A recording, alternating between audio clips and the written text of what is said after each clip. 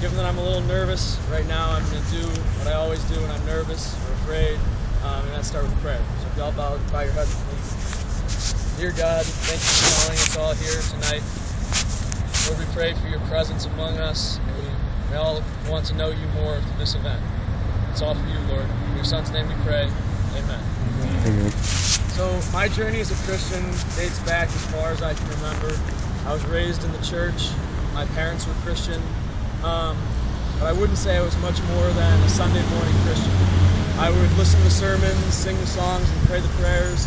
By the time I was back watching the NFL games later that afternoon, or walking the hallways of school on Monday, God was at best an afterthought.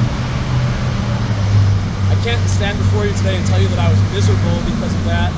Far from it. I actually think I had it pretty good. But looking back, there was clearly something missing. And I found that something my junior year of high school. I was scrolling through Twitter one day and happened to come across the link to a sermon that was being streamed live online by Pastor Rick Warren. So I clicked on it out of nothing more than curiosity. Within a few moments of turning it on, Pastor Rick was telling his audience this.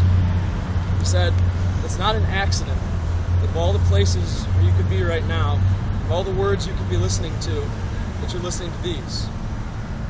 Of all the times in history you could have been alive, and of anywhere you could be, God planned for you to be here, now." I felt God with me in my room as I watched that sermon, just as I feel His presence with us tonight. Now, I didn't suddenly become a perfect Christian as soon as I finished watching that sermon, nor am I one now, not even close. But that's the amazing part of His grace. I don't have to. John 3:16 tells us that God loves us so much that He sent His one and only Son to die for us, to save us, to forgive us for all our sins. And once I started to wrap my mind around that, it really did change my life, and it changed it for the better. Not too long ago, I came up with a little phrase that I've tried to base my life around, and it's FTFG. It stands for from, through, for God. I'll explain that to you tonight. The from means that everything I have in my life comes from God.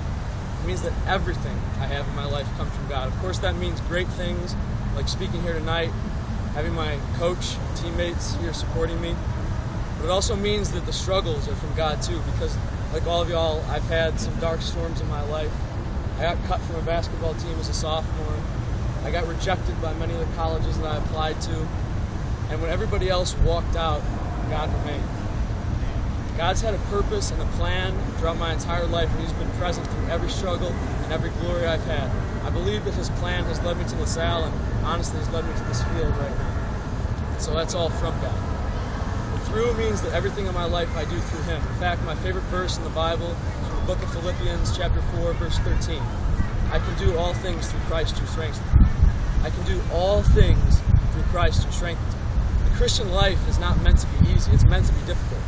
There's times when standing up for my faith has meant running in contrary to what's popular, what's convenient, what other people are doing. But Jesus tells us that with